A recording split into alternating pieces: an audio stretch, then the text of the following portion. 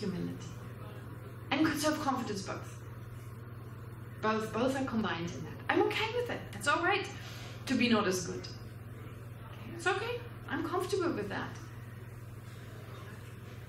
And so loneliness is much harder with that. I'm accepting of that. And I'm happy for others if they can do something better. Well, why would I be happy for others? Because something very important comes in there. Our understanding that no matter what quality I possess, I'm not stuck with that. Neuroscientists describes it as, what's the word? I forget now. Help me. Neuroplasticity. Neuroplasticity. That's the neuroscientific kind of word that they use. In Buddhism, you don't have that word. You talk about the plasticity of the mind.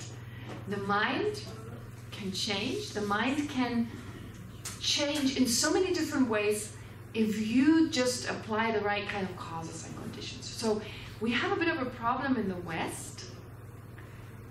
We've taken modern psychology to an extreme, in the sense that we sometimes get stuck in the past. Oh, I've been messed up by my mom and dad. Hopeless case. We kind of get stuck in that. As in, like, I'm not saying that we shouldn't look at the causes for why we have an issue, possibly, maybe, you know, we feel insecure because my mom was insecure, or my mom, she never, you know, she didn't praise me enough. All that is true. I mean, I totally agree. But you're not really stuck in that. Only if you think you're stuck in it, that's when you're stuck in it. Because the first step is to recognize that and then to work on making changes, because we can. We can. It's just, for some people it takes a little longer, and for some people it takes, it goes quicker. But in the end, with some habituation, with some change of attitude, as in like applying certain methods that maybe previously we didn't apply, sooner or later it's going to change. So that's the beauty of our mind. It can change. A lot of habits we have, they're habits because we habituated with them. So the same mechanism in terms of looking down on ourselves, feeling bad about ourselves, we created a habit at some point.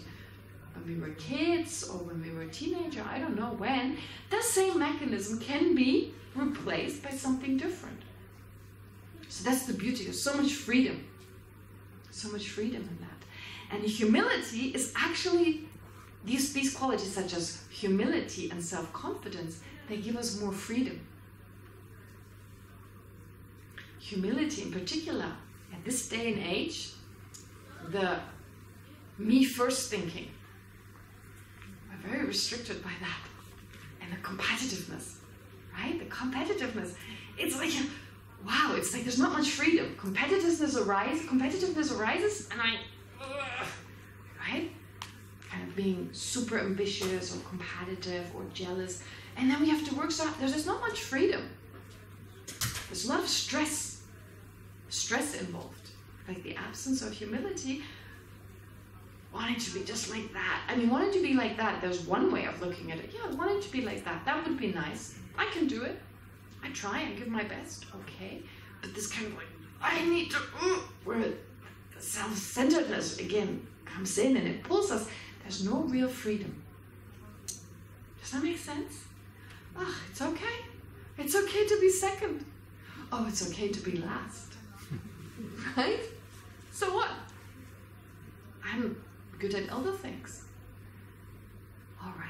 So, actually, from everything I've said so far, so the center is really the center, as in like the root kind of, or the main kind of cause here is our self-centeredness.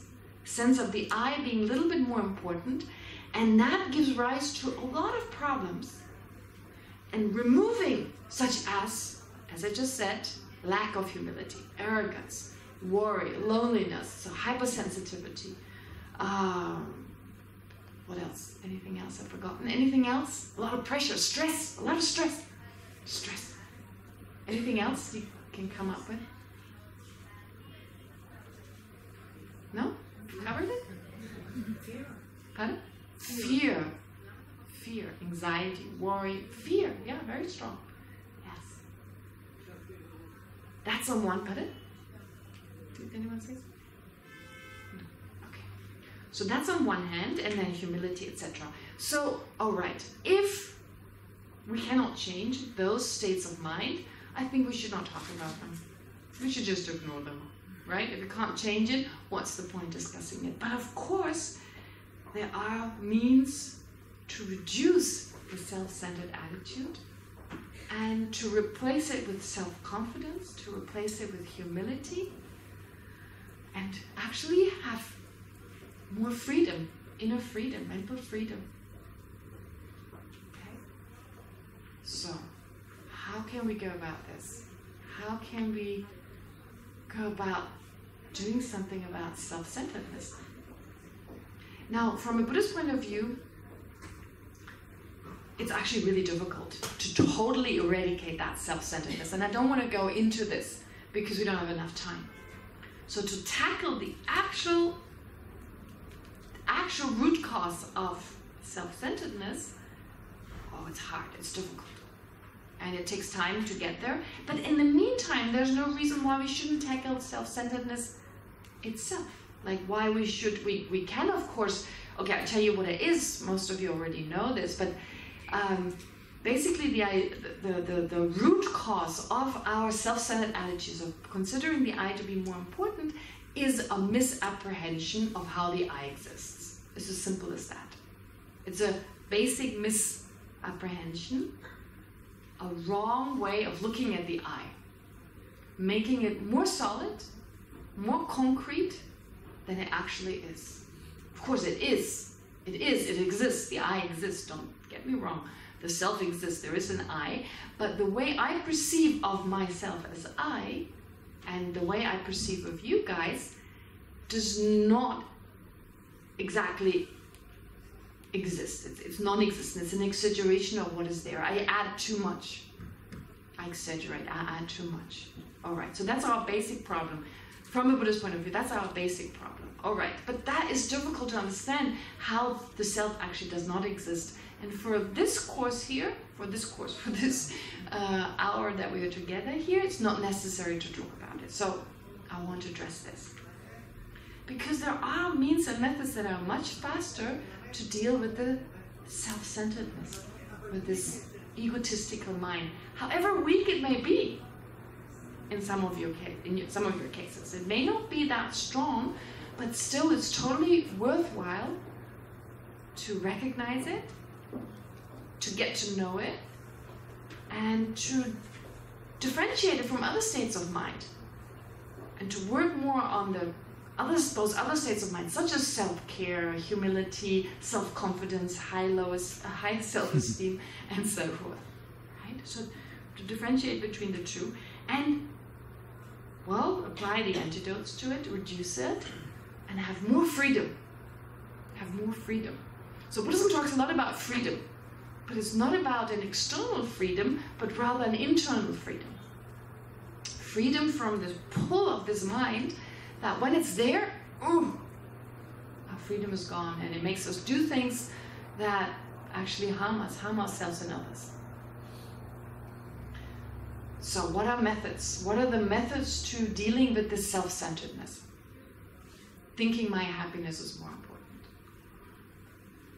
Well, first of all, recognizing it. So you have states of mind such as mindfulness and introspection. Introspection fast, kind of looking inside. What is going on in my own mind? There's this whole world, my own mind. There's this whole, when I say world, this whole jungle of different minds that arise so quickly, I'm not even aware of them. I think what is in modern psychology is often referred to as subconsciousness. It's just another way of saying there's so much going on, I don't know what's really going on. It's like I catch a glimpse here and there of an awareness that has just arisen, if it's really strong anger, for instance. But we're not really aware of what's happening on like a moment-to-moment level. So introspection is a good way, is a good method to recognize it. It's just, introspection is just another word for saying looking. looking not outwardly. We're very good at that. Very good at that. What's on the menu?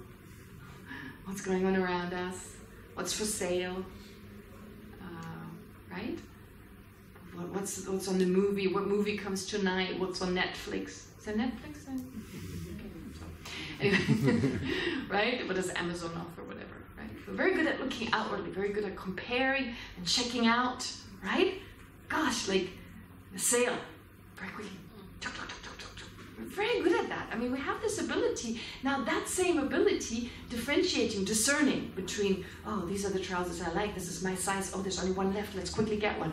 Oh, the car, like, you know, like we're very good at that. And a lot of people kind of we're in competition with, so we're good at being quick. So that ability now we use with the same kind of enthusiasm. We look, we take that, and we kind of look inside. Wow, the jungle. The shopping mall of our own mind, the offer, the stuff that I neglect, ignore, the stuff that is wonderful. So to look inwardly, like to look inside, that's the first step. Because whatever I tell you right now, it all sounds really nice, but so what? So what? I use a lot of words, I use ideas, unless we look inside and go, ah, oh, yeah, that is my own self-centeredness. Oh, how interesting. Or, oh, this is my own humility. Oh, I had a moment of humility. Great, I need to work on that one. So unless we do that, no way we can make any changes. So it's this kind of looking inside, like looking, turning our attention to the inside, our own mind. And so mindfulness is another awareness or another type of mind that we utilize here in order to be able to do that. So looking inside and staying focused, staying mindful of what's going on. And oftentimes when we hear mindfulness is about being in the present, well, yeah, that's part of it. Sometimes just watching what is going on in my mind, what is going on in my body. But you can also take a scenario of like before, like you, I don't know, you just had that wild morning, right? A wild morning, you're totally stressed out. Like you need to have a shower, you're so sweaty from all the stress and your interaction with other people, and there was anger, and there was frustration, and there was resentment, and there was self-hatred, and wow, gosh, this is like a whole supermarket full of stuff that you can now look at. So to actually sit down with a sense of curiosity and acceptance, right? Not to be kind of, not to identify with, these are just different states of mind. These are your mind. So that implies you're not those awarenesses, they're just different types of awareness. So the same way you would look at your body, when you're in pain, you'd be like, oh, what is it? What's this? And you don't totally identify with that. In the same way, you just look at your mind. And it's so interesting. It's so interesting, the mechanism of your own mind. It totally makes sense how you get from A to Z. So then you watch what happened this morning. What gave rise to it? What gave rise to each of those stages? How did I feel about it? And so sometimes people are a little bit scared of their own feelings, right? This, ooh, that made me feel, ooh. But in the end, it's just a non-physical kind of entity. It's just an experience. It's just an emotion that seems so solid when it's there, but it actually just comes and goes. So it's a bit like when you're like when you have a foggy cloud. You know, emotions are like foggy clouds. So instead of stepping into the cloud, you kind of mentally step a little bit away, get a bit of a sense of objectivity, and just watch the cloud, that emotion, and it's there. Just kind of take a step backwards and just recognize it, just watch it, and your fear will disappear because you're not stepping inside of it. Right? And so basically what you're trying to do is becoming aware. What happened? Where did I get from here to here? And try and make an effort. Was there a moment I felt I'm just a little bit more important? I'm just a little bit more, right? Okay. See whether you can actually recognize that. How did that feel in that moment? what was that sense of like, yes, me, a little bit more important? Was there self-confidence in that moment? Or humility? Probably not. Self-loathing? More likely. Self-loathing. Like I said before, when there's this sense, I'm just a little bit more important, I'm just a little bit, my happiness is a little bit more important, right? In that moment, when that moment arises, then a sense of self-loathing may arise. Why? Because me being better, me being good is a little bit more important than other people. And if I fail, it's worse. Others can fail. I'm okay with that. Right? But I myself, no. So I'm much more likely to be unforgiving about my own shortcomings than I am with other people.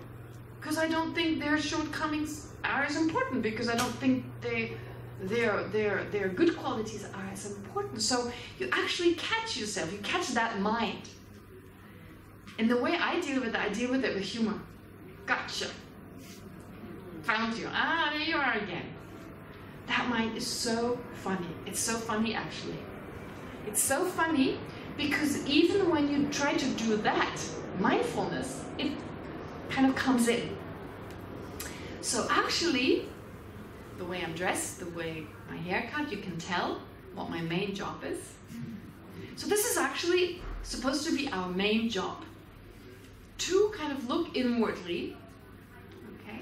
Main job. So there's some religious aspects there too, but they're all assisting that effort in getting to know our own mind, getting to know the types of mind that harm us, reduce them and replace them with other types of mind. That's all Buddhism is about, basically. And then there's a lot of movement. And, you know, less hair, etc. But which makes all that process actually easier. I don't want to go into details on why, but the point is that's our main job. And what is so funny is that the self-centered mind is very good at creeping in at all times. Right? So it's first just about recognizing it. In fact, when you first start off with it, the self-centered mind becomes a little stronger. It becomes a little stronger. It's like taking homeopathic medicine and the symptoms get stronger. Or when you exercise to overcome a certain pain, the pain may get a little stronger initially.